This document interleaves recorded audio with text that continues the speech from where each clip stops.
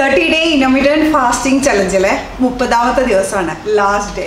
ഞാൻ കഴിഞ്ഞ ചലഞ്ചിലും last day പറഞ്ഞിരുന്നു. നിങ്ങളെ സംബന്ധിച്ചിടത്തോളം 30 ദിവസം ഡയറ്റ് നോക്കുക എന്നുള്ളതായിരുന്നു ഏറ്റവും വലിയ ചലഞ്ച് എന്നുണ്ടെങ്കിൽ, എന്നെ സംബന്ധിച്ചിടത്തോളം ഏറ്റവും വലിയ ചലഞ്ച് എന്ന് പറയുന്നത് 30 ദിവസവും വീഡിയോ കൊണ്ടുവരിക എന്നുള്ളതാണ്. കഴിഞ്ഞ ചലഞ്ച് പോലെ ആയിരുന്നില്ല കേട്ടോ. ഈ ചലഞ്ച് ഞാൻ പാതിയായപ്പോഴത്തേക്കും ശരിക്കും അടുത്തു. കഴിഞ്ഞ ചലഞ്ച് ഞാൻ ശരിക്കും എക്സൈറ്റഡ് ആയിരുന്നു. നിങ്ങളെന്നെ ശ്രദ്ധിച്ചിട്ടുണ്ടാകും, എന്നും ഞാൻ മാക്സിമം പുതിയ റെസിപ്പീസ് കൊണ്ടുവരാൻ ശ്രമിച്ചിട്ടുണ്ട്. പക്ഷേ ഈ ചലഞ്ചിലുണ്ടല്ലോ, എൻ്റെ കയ്യിലുള്ള എല്ലാ റെസിപ്പികളും തീർന്ന് എന്താ പറയുക, ഒന്നുമില്ലാതെ വീണ്ടും എന്താ പറയുക മിക്സ് ആൻഡ് മാച്ച് ഒക്കെ ചെയ്ത് ഒന്നുമില്ലാതെ റെസിപ്പീസ്. പിന്നെ കഴിഞ്ഞ ആഴ്ച മുതൽ റെസിപ്പീസൊക്കെ കുറേ റിപ്പീറ്റ് അടിക്കുന്നുണ്ട്. റെസിപ്പീസൊക്കെ തീർന്നു. പിന്നെ ഞാനത് ഇല്ലാത്തതെന്ന് എക്സ്ക്യൂസ് പറയുന്നില്ല കേട്ടോ. എനിക്ക് ഈ വീഡിയോ ചെയ്യാനുള്ള കുറേ ഇൻട്രസ്റ്റ്, നമ്മൾ ഡെയിലി എഡിറ്റ് ചെയ്ത് മടുപ്പായി തുടങ്ങി ശരിക്കും പറഞ്ഞു കഴിഞ്ഞാൽ. അപ്പം ഞാൻ എന്താ പറയുക, കുറേ വീഡിയോസൊക്കെ റിപ്പീറ്റ് ഇടാൻ തുടങ്ങി. റെസിപ്പീസൊന്നും പുതിയതായിട്ടൊന്നും വരാനൊന്നും തുടങ്ങിയിട്ടില്ല.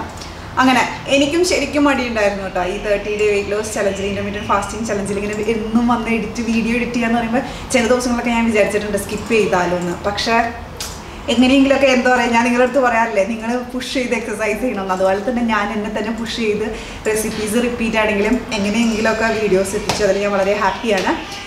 അപ്പോൾ കുറേ പേരൊക്കെ റിസൾട്ട് അച്ചീവ് ചെയ്തിട്ടുണ്ടാകും. കുറേ പേരൊക്കെ എന്താ അവരുടെ ഗോൾ വെയിറ്റ് ആയിട്ട് 2-3 കിലോ ഹെവി ആയിരിക്കും, അല്ലെങ്കിൽ ഒരു 5 കിലോ, അല്ലെങ്കിൽ ചിലപ്പോൾ ഇച്ചിരി കൂടി കൂടുതൽ ഹെവി ആയിട്ടുള്ളവരൊക്കെ ആയിരിക്കും.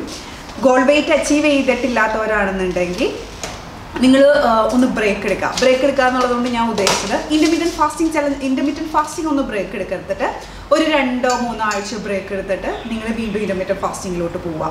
അപ്പോൾ ഇച്ചിരി കൂടെ റിസൾട്ട് കിട്ടും. അപ്പോൾ ബ്രേക്ക് എടുക്കുക എന്ന് പറയുന്നതുകൊണ്ട് ഞാൻ ഉദ്ദേശിക്കുന്നത് ഇന്റർമീഡിയറ്റ് ഫാസ്റ്റിങ്ങിന് മാത്രം ഒരു നോർമൽ ഡയറ്റ് പ്ലാൻ, നമ്മൾ ആദ്യത്തെ കൊടുത്ത ചലഞ്ച് ഉണ്ടല്ലോ, അതൊന്ന് ഫോളോ ചെയ്യുക 2-3 ആഴ്ച. അത് കഴിഞ്ഞിട്ട് വീണ്ടും ഇന്റർമീഡിയറ്റ് ഫാസ്റ്റിങ്ങിലോട്ട് പോവാം. ഗോൾ വെയിറ്റ് എത്താത്തവരുടെ കാര്യമാണ് കേട്ടോ പറയുന്നത്. ഇനി ഗോൾ വെയിറ്റ് ഒക്കെ അച്ചീവ് ചെയ്ത് നിങ്ങൾ ഗോളിലൊക്കെ എത്തിയെന്നുണ്ടെങ്കിൽ ഇതേ റെസിപ്പീസ് തന്നെ ഫോളോ ചെയ്യേണ്ട. നിങ്ങൾ വീണ്ടും വെയിറ്റ് കുറയും. നിങ്ങൾക്ക് വെയിറ്റ് കുറയണ്ടെന്നുണ്ടെങ്കിൽ മാത്രമാണ് ഞാൻ പറയണത്. നിങ്ങൾക്കിപ്പോൾ ജസ്റ്റ് ഈ വെയിറ്റ് തന്നെ മെയിൻറ്റെയിൻ ചെയ്താണെന്നുണ്ടെങ്കിൽ നിങ്ങൾ സാധാരണ നമ്മുടെ ഇപ്പോൾ വീട്ടിലുണ്ടാക്കാറുള്ള ഇഡ്ഡലി, ദോശ അതൊക്കെ കഴിച്ചു തുടങ്ങാം. ഒറ്റയടിക്ക് വലിച്ചു കഴിച്ചു തുടങ്ങിയേക്കരുത്. നിങ്ങൾ ഇപ്പോൾ ദോശയൊക്കെ ആണെന്നുണ്ടെങ്കിൽ 2 ദോശ കൂടെ സാമ്പാർ, അല്ലെങ്കിൽ 2 ഇഡ്ഡലി, 3 ഇഡ്ഡലിയൊക്കെ കഴിച്ചോ.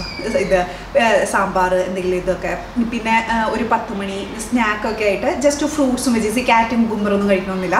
കുറച്ച് നട്ട്സ് എന്ന് പറയുമ്പോൾ ആൽമണ്ടൊക്കെ കൂടുതലായിട്ട് കഴിക്കും. കുറേ കാഷ്യൂ നട്ട് അങ്ങനെയൊന്നും വലിച്ചു വാരി കഴിച്ചേക്കരുത് കേട്ടോ. ഈ കുറച്ചെണ്ണമൊക്കെ ഉണ്ടല്ലോ, കയറി വരാൻ എന്താ പറയുക നിമിഷങ്ങൾ മാത്രം മതി.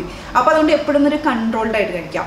ഇപ്പോൾ ഉച്ചയ്ക്ക് നിങ്ങൾക്ക് ചപ്പാത്തി കഴിക്കണമെന്നുണ്ടെങ്കിൽ 2 ചപ്പാത്തിയും കുറച്ച് കറിയും. അപ്പോൾ കറിയൊക്കെ കഴിക്കുമ്പോൾ ഇപ്പോൾ നിങ്ങൾക്കൊരു ഏകദേശം ഐഡിയ കിട്ടിയിട്ടുണ്ടാവും. ഏതൊരു മീല് കഴിക്കുമ്പോഴാണെങ്കിലും നിങ്ങളുടെ പാത്രത്തിൻ്റെ ഹാഫ് ഭാഗം വെജീസ്, പിന്നെ 1/4 ഭാഗം കാർബോഹൈഡ്രേറ്റ്, 1/4 ഭാഗം പ്രോട്ടീൻ, പിന്നെ ഒറ്റയടിക്ക് എല്ലാം കൂടെ കഴിച്ചു തുടങ്ങിയേക്കരുത്.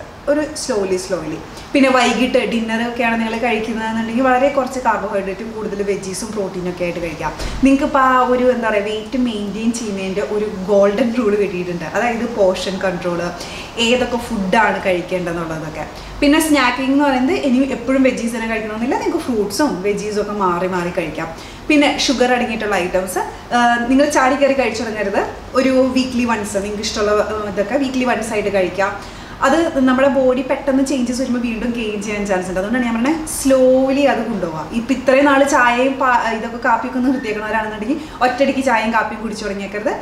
നേരത്തെ പറഞ്ഞ തന്നെ പയ്യെ നമ്മുടെ ബോഡീനെ ഇതിന് യൂസ്ഡ് ആക്കി കൊണ്ടുവരിക. പിന്നെ എക്സസൈസ് മുടങ്ങാതെ ചെയ്യണം. എക്സസൈസ് ചെയ്താലേ കാര്യമുള്ളൂ. അല്ലാതെ ആര് വെയിറ്റ് കുറച്ച് വേണവരാണെങ്കിലും ചോദിച്ചോ, അവർ ആ ഡയറ്റിൽ നിന്ന് എക്സസൈസിൽ നിന്ന് മാറി പഴയ ലൈഫ് സ്റ്റൈലിലോട്ട് പോയിക്കണം. അതുപോലെ തന്നെ തിരിച്ചു കിട്ടും. വെയിറ്റ് കുറച്ചതുപോലെ തന്നെ അതേപോലെ തന്നെ പാടാണ് വെയിറ്റ് മെയിൻറ്റെയിൻ ചെയ്യാവുന്നതും. അപ്പോൾ നിങ്ങൾ എപ്പോഴും ഒന്ന് എന്താ പറയുക കോഷ്യസ് ആയിരിക്കണം. നിങ്ങൾ കഴിക്കുന്ന ഫുഡ് ഒരിക്കലും വറുത്തതും പൊരിച്ചതും കഴിക്കരുതെന്നല്ല ഞാൻ പറഞ്ഞില്ലേ. ഇപ്പോൾ ആഴ്ചയിലൊക്കെ ഒരിക്കലൊക്കെ നിങ്ങൾക്ക് ഇഷ്ടമുള്ള ഫുഡൊക്കെ കഴിക്കാം. മധുരമാണെങ്കിലും കഴിക്കാം. പക്ഷെ നിങ്ങൾ അങ്ങനെ പെട്ടെന്ന് വെയിറ്റ് ഒന്നും ഗെയിൻ ചെയ്യില്ല. പിന്നെ നിങ്ങൾക്ക് ഏകദേശം ഒരു ഐഡിയ കിട്ടിയില്ലേ എങ്ങനെ ഹെൽത്തി കുക്കിംഗ് കാര്യങ്ങൾ, അത് മൊത്തത്തിൽ നിങ്ങളുടെ ഡെയിലി കുക്കിങ്ങിലോട്ട് പ്രാക്ടീസ് ചെയ്ത് കൊണ്ടുവരിക. ഇത് just healthy life സ്റ്റൈലിന് മാത്രമായിട്ടുള്ളതല്ല, just wait ലോസിന് മാത്രമായിട്ടുള്ളതല്ല. മൊത്തത്തിൽ ആ ഒരു ചേഞ്ചസ് നിങ്ങൾ കൊണ്ടുവരണം. ഇപ്പം ഞാൻ നിങ്ങളുടെ അടുത്ത് ഇത്രയും ഡയറ്റും കാര്യങ്ങളൊക്കെ പറയാറുണ്ട്. ഞാൻ ഇപ്പം എൻ്റെ വീട്ടിലൊരു ഗസ്റ്റ് വന്നു കഴിഞ്ഞാൽ ഞാൻ നല്ല ടേസ്റ്റി ആയിട്ട് നന്നായിട്ട് ഓയിൽ ഒഴിച്ചൊക്കെ തന്നെയാണ് കുക്ക് ചെയ്യാറ്. ഞാനത് കഴിക്കാറുമുണ്ട്. പക്ഷെ അത് ഡെയിലി ആക്കരുത്. അങ്ങനെ അത് വല്ലപ്പോഴും ആയിരിക്കണം. ഡെയിലി എന്താ പറയുക ഇതുപോലെ കുക്കിങ്ങും ഇതുപോലെ ഓവറായിട്ട് ഫുഡ് കഴിക്കുമ്പോഴാണെങ്കിലാണ് പ്രശ്നം വരാറുള്ളത്. ഞാനിപ്പോൾ മിക്കപ്പോഴും കോഫി കുടിക്കുന്ന ആളാണ്. ഞാൻ ഡെയിലി കോഫി കുടിക്കാറുണ്ട്. പക്ഷെ ഞാൻ കഴിക്കുമ്പോൾ ഒന്നെങ്കിൽ ബ്ലാക്ക് കോഫി ആയിരിക്കും, അതിൽ ഷുഗർ ഒന്നും ആഡ് ചെയ്യാറില്ല, അല്ലെങ്കിൽ സോയ് മിൽക്ക് വെച്ചിട്ടുള്ളതാണെങ്കിൽ ആയിരിക്കും. അങ്ങനെ എന്താ പറയുക, ഇങ്ങനെ മാറ്റി മറിച്ചും അങ്ങനെ നിങ്ങൾ തന്നെ നിങ്ങളുടെ ബോഡിക്ക് വർക്കൗട്ട് ആവുന്നത് എന്താണെന്ന് കണ്ടുപിടിക്കണം. ഫുഡൊന്നും ഒരിക്കലും വലിച്ചു വാരി കഴിക്കരുത്. പിന്നെ ഇഷ്ടമുള്ള ഇപ്പോഴൊക്കെ ഇടയ്ക്കൊക്കെ നിങ്ങളുടെ ഇഷ്ടമുള്ള ഫേവറേറ്റ് ഫുഡും എൻജോയ് ചെയ്യണം. ഇത് wait achieve ചെയ്തേക്കുന്നവർ, goal wait achieve ചെയ്യാത്തവർ ഞാൻ നേരത്തെ പറഞ്ഞത് തന്നെ ഒരു 3 ആഴ്ച ഒരു നോർമൽ ഡയറ്റ് ഫോളോ ചെയ്തിട്ട് വീണ്ടും ഈ ഇൻ്റർമീഡിയറ്റ് ഫാസ്റ്റിംഗ് തന്നെ കണ്ടിന്യൂ ചെയ്തുകൊണ്ടിരിക്കാം. അങ്ങനെ ഒരു ബ്രേക്ക് എടുത്ത് വീണ്ടും ഫോളോ ചെയ്യുക, അങ്ങനെയൊക്കെ. അപ്പോൾ കുറേ പേർക്കൊക്കെ റിസൾട്ട് കിട്ടിയെന്ന് പറയാം. എനിക്ക് ഈ നമ്മുടെ വെയിറ്റ് ലോസ് വാട്സാപ്പ് ഗ്രൂപ്പ് ഉള്ളതുകൊണ്ട് ഞാൻ കുറേ പേരുടെ ബിഫോർ ആഫ്റ്ററൊക്കെ പിക്ചേഴ്സൊക്കെ കാണാറുണ്ട്. കുറേ പേര് എനിക്ക് പേഴ്സണലായിട്ട് മെസ്സേജ് അയക്കാറുണ്ട്. അപ്പോൾ എല്ലാവരും നല്ല അടിപൊളിയായിട്ട് നല്ല ഹെൽത്തി ആയിട്ടൊക്കെ ഇരിക്കുക. നിങ്ങൾക്ക് എന്തെങ്കിലും ഡൗട്ട്സ് ഒക്കെ ഉണ്ടെന്നുണ്ടെങ്കിൽ താഴെ ഈ വീഡിയോൻ്റെ താഴെ കമൻറ്റ്സ് ഇട്ടോ. എന്തെങ്കിലും വെയിറ്റ് മെയിൻ്റനൻസിനെ പറ്റി ഞാൻ പുതിയ വീഡിയോസായിട്ട് വരാം. നാളെ തന്നെ ഒന്നും വരത്തില്ല, ഞാനും കുറച്ച് ബ്രേക്ക് എടുക്കും. അതിനുശേഷം ഒരു 2-3 ദിവസം കഴിഞ്ഞിട്ട് ഞാൻ എന്തായാലും വരാം. അപ്പോൾ എല്ലാവരും അടിച്ചു പൊളിക്കുക, ഹെൽത്തി ആയിട്ടിരിക്കുക. നിങ്ങളുടെ ഹാർഡ് വർക്കിനൊക്കെ റിസൾട്ട് കിട്ടിയില്ലേ? ഗോൾ വെയിറ്റ് ഒക്കെ അച്ചീവ് ചെയ്തവർ നിങ്ങൾക്ക് വേണ്ട എന്തെങ്കിലുമൊക്കെ മേടിച്ചെടുക്കുക. അതായത് നിങ്ങളോട് തന്നെ പറഞ്ഞിട്ടുണ്ടാകും ഗോൾ വെയിറ്റ് അച്ചീവ് ചെയ്ത് കഴിയുമ്പോൾ ഞാൻ ഇത് ചെയ്യും അല്ലെങ്കിൽ ഞാൻ ഇത് ചെയ്യും, എന്തെങ്കിലുമൊക്കെ ഉണ്ടാവും. നിങ്ങൾക്ക് എന്തെങ്കിലും പേഴ്സണലായിട്ട് എന്തെങ്കിലും ഫേവറേറ്റ് ഐറ്റംസ് മേടിക്കാനുണ്ടാവും. അതൊക്കെ പോയി ചെയ്യുക, എൻജോയ് ചെയ്യുക. നിങ്ങൾക്ക് തന്നെ എന്താ പറയുക ഒരു റിവാർഡ് കൊടുക്കുക. അപ്പോൾ നമുക്ക് ഇന്നത്തെ ഡയറ്റ് പ്ലാനും എക്സസൈസും എന്തൊക്കെയാണെന്ന് കണ്ടു നോക്കാം. നിങ്ങൾ രാവിലെ എണീക്കുമ്പോൾ തന്നെ 2 ഗ്ലാസ് വെള്ളം കുടിക്കുക. അങ്ങനെ 10 മണി ആവുന്നത് വരെ, അതായത് നിങ്ങളുടെ ഫാസ്റ്റിംഗ് ബ്രേക്ക് ചെയ്യുന്നത് വരെ കുറേ വെള്ളം കുടിക്കുക. അങ്ങനെ ബോഡി എപ്പോഴും ഹൈഡ്രേറ്റഡ് ആണെന്ന് ഉറപ്പുവരുത്തുക. നിങ്ങൾക്ക് വേണമെങ്കിൽ ബ്ലാക്ക് കോഫി കുടിക്കാം, പഞ്ചസാരയൊന്നും ചേർത്തേക്കരുത്, അല്ലെങ്കിൽ ഗ്രീൻ ടീ ഒക്കെ കുടിക്കാവുന്നതാണ്. രാവിലെ 10 മണിയൊക്കെ ആകുമ്പോഴത്തേക്കും നിങ്ങളുടെ ഫാസ്റ്റിംഗ് ബ്രേക്ക് ചെയ്യാൻ വേണ്ടി നമ്മൾ എടുത്തിരിക്കുന്നത് ഇത് ബീട്രൂട്ടും ബേസൻ ഫ്ലോറും വെച്ചിട്ടൊക്കെയുള്ള ഒരു ദോശയാണ്. ഇപ്പം നിങ്ങളുടെ കയ്യിൽ കടലമാവ് ഇല്ലയെന്നുണ്ടെങ്കിൽ സാധാരണ ഗോതമ്പ് പൊടി യൂസ് ചെയ്താലും മതി. ഇതിൻ്റെ റെസിപ്പി നമ്മൾ ഈ വീഡിയോയിൽ ഷെയർ ചെയ്യുന്നുണ്ട്. ഈ ദോശ നിങ്ങൾ എന്തെങ്കിലും ചട്നിയുടെ ഒപ്പമോ സാമ്പാറിൻ്റെ ഒപ്പമോ കഴിക്കുക. ചട്നിയുടെ ഒപ്പമാണ് കഴിക്കുന്നതെന്നുണ്ടെങ്കിൽ കൂടെ വെജിറ്റബിൾസ് കഴിക്കാൻ മറക്കണ്ട. സാമ്പാറാണെന്നുണ്ടെങ്കിൽ വേറെ വെജിറ്റബിൾസ് കഴിക്കണമെന്നില്ല. ഈ ബാറ്റർ വെച്ച് നമുക്ക് ഏകദേശം 3 ദോശ ഉണ്ടാക്കാൻ പറ്റും. നിങ്ങൾ ആ 3 ദോശയും കഴിച്ചോട്ടോ, 2 എണ്ണമായിട്ട് ചുരുക്കിയൊന്നും വേണ്ട. ഇത് നല്ല ഹെൽത്തിയാണ്. ഭയങ്കര ടേസ്റ്റ് ഉണ്ടെന്നൊന്നും ഞാൻ പറയില്ല, പക്ഷേ കുഴപ്പമൊന്നുമില്ല. ഒരു വെറൈറ്റി ദോശയാണ്. അപ്പം രാവിലെ 10 മണിക്ക്, അതായത് നിങ്ങളുടെ ഫാസ്റ്റിംഗ് ബ്രേക്ക് ചെയ്യുന്ന സമയത്ത് ഈ ദോശ കഴിക്കാം. നിങ്ങളുടെ മോർണിംഗ് സ്നാക്കായിട്ട് നിങ്ങൾക്ക് ഏതെങ്കിലും ഫ്രൂട്ട്സ് കഴിക്കാം. ഞാനിപ്പോൾ ഇവിടെ എടുത്ത് വെച്ചിരിക്കുന്നത് ആപ്പിളാണെന്നുള്ളൂ. ഞാൻ ഇതിനു മുന്നത്തെ വീഡിയോസിൽ പറഞ്ഞപ്പോൾ അല്ലേ, ഏതെങ്കിലും ഒരു ഫ്രൂട്ട്, ചിലപ്പോൾ പേരയ്ക്കായിരിക്കാം, ചിലപ്പോൾ ചാമ്പയ്ക്കായിരിക്കാം, ചിലപ്പോൾ വാട്ടർമെലൺ ആയിരിക്കും, പൈനാപ്പിൾ ആയിരിക്കും, അങ്ങനെ ഏതെങ്കിലും ഒരു ഫ്രൂട്ട് രാവിലെ ഒരു 11:30-12 മണിയൊക്കെ ആകുമ്പോഴത്തേക്കും കഴിക്കാം. ഉച്ചയ്ക്ക് ഒരു 2 മണിയൊക്കെ ആകുമ്പോഴത്തേക്കും നമ്മൾ ലഞ്ചിനായിട്ട് എടുത്തിരിക്കുന്നത് സ്വീറ്റ് പൊട്ടറ്റോ വെച്ചിട്ടുള്ളൊരു റെസിപ്പിയാണ്. ഇത് അത്യാവശ്യം ടേസ്റ്റ് ഉണ്ട് കേട്ടോ. നമ്മൾ ചുമ്മാ സ്വീറ്റ് പൊട്ടറ്റോ കഴിക്കുമ്പോൾ നമുക്ക് ചിലപ്പോൾ അത്ര അങ്ങ് ഇഷ്ടപ്പെട്ടൊന്നും വരില്ല. പക്ഷേ സ്വീറ്റ് പൊട്ടറ്റോയിൽ ഇതുപോലെ കുറേ സാധനങ്ങളൊക്കെ ചേർത്ത് കഴിക്കുമ്പോൾ അതിനൊരു പ്രത്യേക രുചി വരും.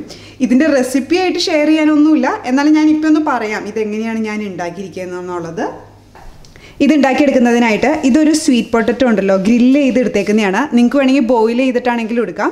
എന്നിട്ട് ഇതൊരു വലിയ സ്വീറ്റ് പൊട്ടറ്റോ ആയിരുന്നേ, അതിൻ്റെ ഹാഫ് ഭാഗം എടുത്താൽ മതി കേട്ടോ. ഇപ്പോൾ ഒരു ചെറുതൊക്കെ ആണെന്നുണ്ടെങ്കിൽ, അതായത് നമ്മുടെ സാധാരണ ഉരുളക്കിഴങ്ങിൻ്റെ വലിപ്പമുള്ളതൊക്കെ ആണെന്നുണ്ടെങ്കിൽ ഒരെണ്ണം ഫുള്ളായിട്ട് എടുത്തോ. ഇത് നല്ല നീട്ടുള്ള നല്ല വലിപ്പമുള്ളത്, അതുകൊണ്ട് ഞാൻ ഇതിൻ്റെ ഹാഫ് എടുക്കുന്നുള്ളൂ. ഇനി ഇതുണ്ടല്ലോ, നമുക്കൊരു ഫോർക്ക് വെച്ച് ഇങ്ങനെ ഇതിൻ്റെ ഉള്ളിൽ ഇങ്ങനെ മിക്സ് ചെയ്തെടുക്കാം. ഇനി ഇതിലോട്ട് ഏകദേശം ഒരു 1/2 കപ്പോളം നമ്മുടെ ഈ വെള്ളക്കടല വേവിച്ചത്. ഈ വെള്ളക്കടല വേവിച്ചേക്കുന്നത് എങ്ങനെയാണെന്ന് വെച്ചാൽ, നമ്മൾ ഈ പുട്ടിനൊക്കെ കറി ഉണ്ടാക്കാൻ വേണ്ടി നമ്മൾ കഴിഞ്ഞ ആഴ്ച ഒരു റെസിപ്പി കാണിച്ചില്ലായിരുന്നോ, അതുപോലത്തെ ഒരു റെസിപ്പി. ഒരു 1 ടീസ്പൂൺ ഓയിലിൽ 1/2 കപ്പ് മതി കേട്ടോ. വേവിച്ചതിന് ശേഷമുള്ള കണക്കാണ് ഞാൻ പറയുന്നത്. 1/2 കപ്പ് വെള്ളക്കടല, ഇതുപോലെ ഒരു 1 ടീസ്പൂൺ ഓയിലിൽ നിങ്ങൾക്ക് ആവശ്യമുള്ള സ്പൈസസ് ഒക്കെ ചേർത്ത് ഉണ്ടാക്കിയെടുക്കാം. ശ്രദ്ധിക്കേണ്ട ഒരു കാര്യം എന്താണെന്ന് വെച്ച് കഴിഞ്ഞാൽ, കുറച്ച് എരിവ് കൂടുതലായിട്ട് നിർത്തിക്കോട്ടെ, എന്നാലാണ് ഇതിന് ഇച്ചിരി കൂടെ ടേസ്റ്റ് ഉണ്ടാവുള്ളൂ.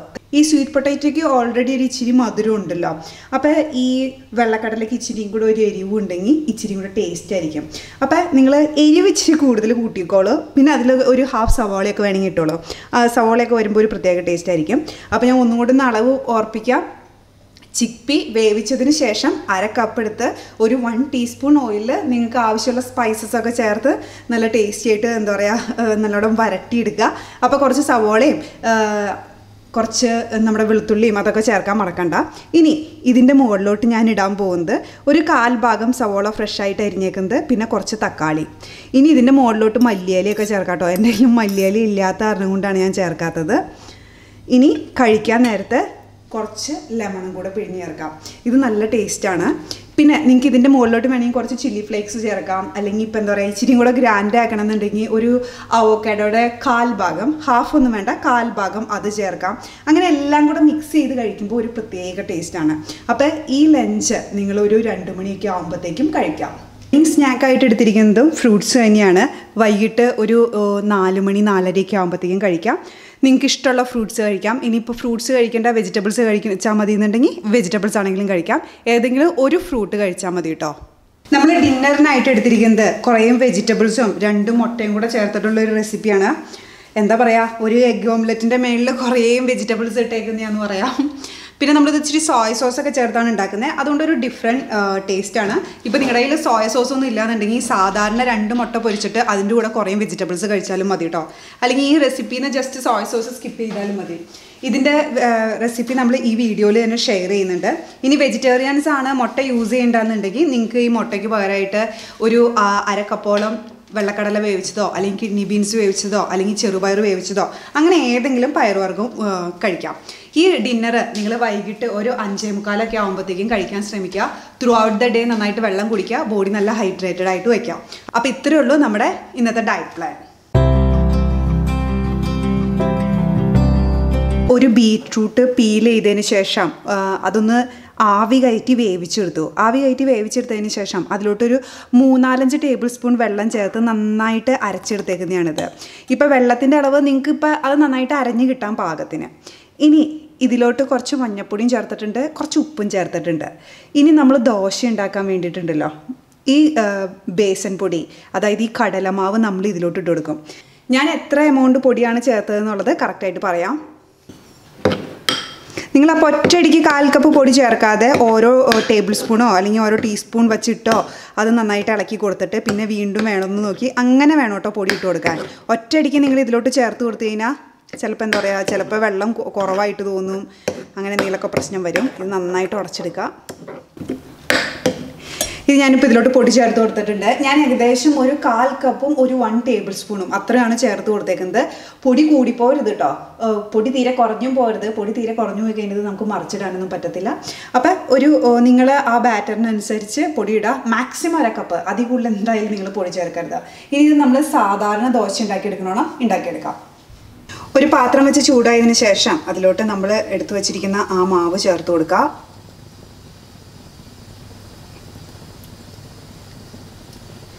എന്നിട്ട് ഇത് ലോ ഫ്ലെയിമിൽ മൂടി വെച്ച് വേവിക്കാം. ഒരു 1.5 മിനിറ്റ് ഒക്കെ കഴിയുമ്പോഴത്തേക്കും ദേ ഇതുപോലെ സൈഡിൽ നിന്ന് ചെറുതായിട്ട് വിട്ടു വന്നു കൊടുക്കും. ഇത് എന്നിട്ട് നിങ്ങളിത് മറിച്ചിട്ടാൽ മതി. അല്ലെങ്കിൽ നിങ്ങൾക്ക് എന്താ പറയുക, നിങ്ങളുടെ തവി വെച്ചൊന്ന് സൈഡിലൊന്ന് ഇളക്കുമ്പോൾ അതങ്ങ് വിട്ട് വരണം. അതാണ് ഇത് മറിക്കാൻ പാകം. ഇച്ചിരി കെയർഫുൾ ആയിരിക്കണേ. നമ്മുടെ സാധാരണ ബേസൻ ദോശ പോലെ അങ്ങ് ചെയ്യുമ്പോഴത്തേക്ക് ഇത് വരില്ല. കാരണം ഇച്ചിരി നിങ്ങൾ കെയർഫുൾ ആയിരിക്കണം. ഇതിപ്പോൾ റെഡിയാണ്. ഇതിനി നമ്മൾ മറിച്ചിട്ട് കൊടുക്കുക. ഇതുപോലെ നിങ്ങൾ 2 സൈഡും വേവിച്ചെടുക്കുക.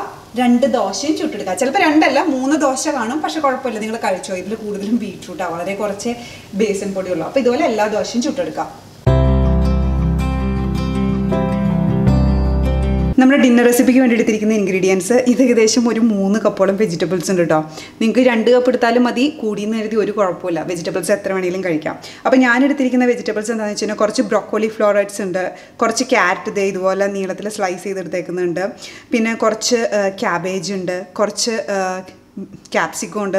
അങ്ങനെ നിങ്ങളുടെ കയ്യിൽ അവൈലബിൾ ആയിട്ടുള്ള വെജീസിൻ്റെ ഒരു മിക്സ് എടുക്കുക. ജസ്റ്റ് ഒരു വെജിറ്റബിൾ മാത്രമായിക്കഴിഞ്ഞാൽ നിങ്ങൾക്ക് ബോറടിക്കുക. അപ്പോൾ ഇങ്ങനെ കുറേ വെജിറ്റബിൾസ് മിക്സ് ചെയ്തെടുക്കുക. പിന്നെ നമുക്ക് വേണ്ടത് ഒരു ചെറിയ കഷ്ണം ഇഞ്ചിയും ഒരു 2 വെളുത്തുള്ളിയിലയും ഇതുപോലെ ചെറുതായിട്ട് അരിഞ്ഞേക്കുന്നതാണ്. പിന്നെ നമുക്ക് വേണ്ടത് 2 മുട്ട, പിന്നെ കുറച്ച് സോയ സോസ്. നമ്മളിതിന് ഉണ്ടാക്കിയെടുക്കാൻ പോകുന്നത് വെളിച്ചെണ്ണയിലാണ്. നമുക്ക് കുറച്ച് കുരുമുളക് പൊടി ആഡ് ചെയ്യാം, അല്ലെങ്കിൽ ചില്ലി ഫ്ലേക്സ് ആഡ് ചെയ്യാം, അങ്ങനെ എന്തെങ്കിലുമൊക്കെ ആഡ് ചെയ്യാവുന്നതാണ്.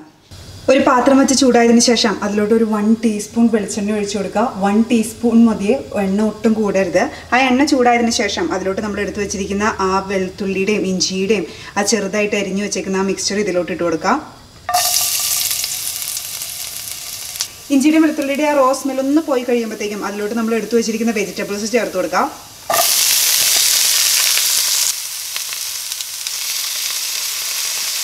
ഉപ്പും ചേർത്ത് കൊടുത്ത് നല്ല ഹൈ ഫ്ലെയിമിൽ കുക്ക് ചെയ്തെടുക്കാം. വെജിറ്റബിൾസ് ഒന്ന് വെന്ത് കഴിയുമ്പോഴത്തേക്കും നമുക്ക് ഇതിലോട്ട് നമ്മൾ എടുത്തു വെച്ചിരിക്കുന്ന മുട്ട ചേർത്ത് കൊടുക്കാം.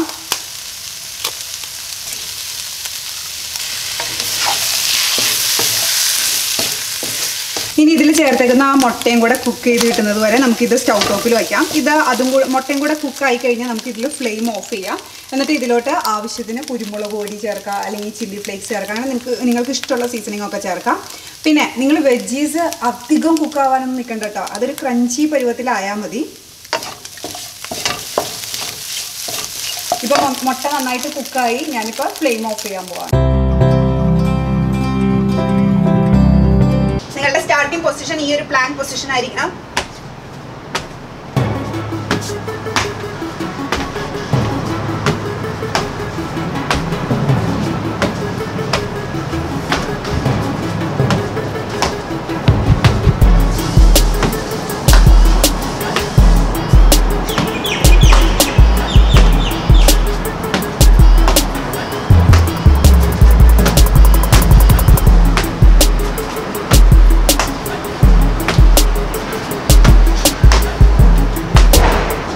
സ്ട്രേറ്റ് ലെഗ് സിറ്റപ്സിന് വേണ്ടിയിട്ട് ഈ ഒരു പൊസിഷനിൽ കിടന്നിട്ട് നിങ്ങളുടെ അപ്പർ ബോഡി എന്തായാലും ഉയർന്നു വരണേ. അപ്പർ ബോഡി ഉയർന്ന് നമ്മുടെ കൂട്ടുകാലിൻ്റെ അവിടേക്ക് വരണം. ഇതൊരു 15 റെപ്പറ്റീഷൻസ് ആണ് ചെയ്യേണ്ടത്.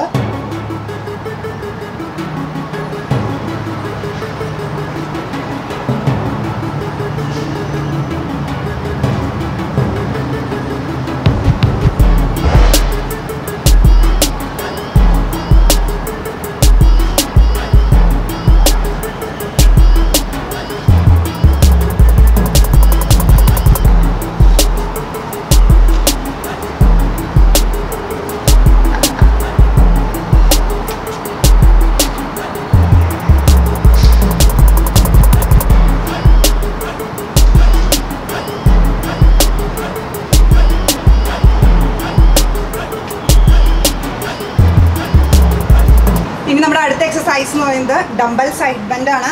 ഇത് കഴിഞ്ഞ ആഴ്ച ഉണ്ടായിരുന്നു, അതുകൊണ്ട് നിങ്ങൾക്ക് ചെയ്യാൻ അറിയാമായിരിക്കും. 20 റെപ്പറ്റീഷൻസ് ആണ് വേണ്ടത്. ഓരോ സൈഡിലും 10 വീതം.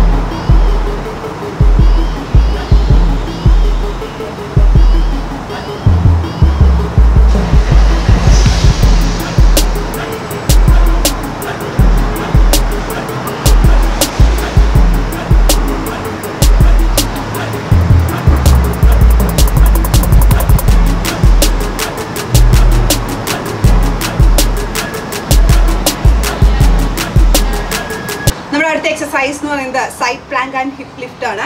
അതിന് വേണ്ടിയിട്ട് നിങ്ങൾ ഈ ഒരു സൈഡ് പ്ലാങ്ക് പൊസിഷനിൽ കിടന്നിട്ട് നിങ്ങളുടെ കൈകൾ ഈ ആപ്സിൻ്റെ അവിടെയായിട്ട് വയ്ക്കുക. അതിനുശേഷം നിങ്ങളുടെ ബോഡി താഴേക്ക് കൊണ്ടുവരിക, മുകളിലേക്ക് കൊണ്ടുവരിക.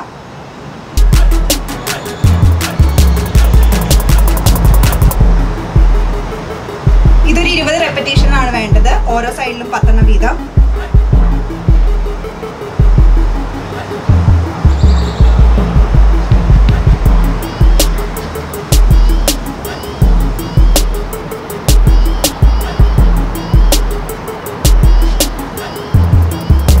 ഇതേ എക്സസൈസ് തന്നെ മറ്റേ സൈഡിന് വേണ്ടി റിപ്പീറ്റ് ചെയ്യുക.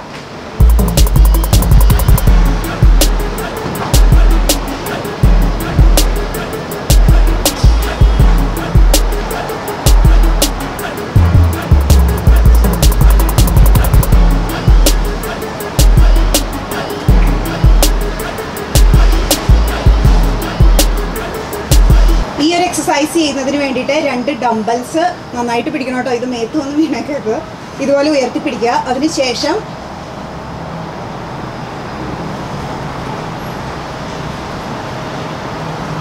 ഇതൊരു 15 റെപ്പറ്റീഷൻസ് ആണ് ചെയ്യേണ്ടത്.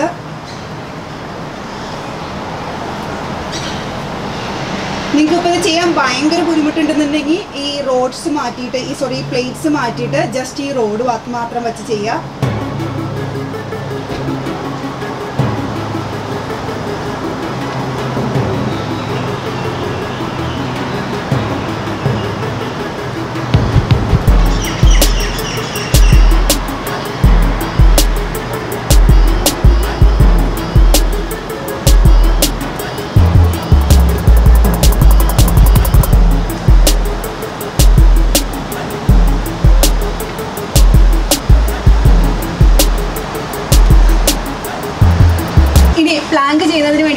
പൊസിഷനിലിരിക്കുക. നിങ്ങൾക്കറിയായിരിക്കും ഈ എക്സസൈസ് ചെയ്ത് ഇതൊരു 1 മിനിറ്റ് അല്ലെങ്കിൽ ഒരു 45 സെക്കൻഡ്സെങ്കിലും മിനിമം ഹോൾഡ് ചെയ്യാൻ ശ്രമിക്കുക.